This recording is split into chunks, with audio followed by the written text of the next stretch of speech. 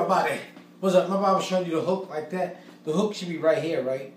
And oh, come on, you got it?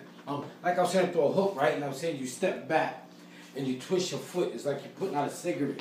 It's like that, like that, like that. Put your whole body into it, like that, and you got it like that.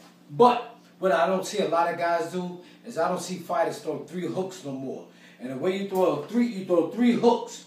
And the trick is you walk around the guy as you're throwing the hook. That way he can never find out where you are. Because the reaction is, if you hit somebody, they're going to hit you back. So if you throw a hook, a guy's going to throw a punch back to hit you back, right? So what you do is you throw 3 hooks and you walk around the guy in a circle like this. Like that. You walk around him. And that way he's trying to find you, and he can't find you because you're walking around him like this. Bam, bam, bam, bam, like that. But you do it fast, 3 times. Like this.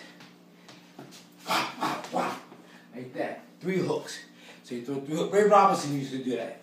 Like wow. And you walk around him in a circle. All right, y'all. That's it.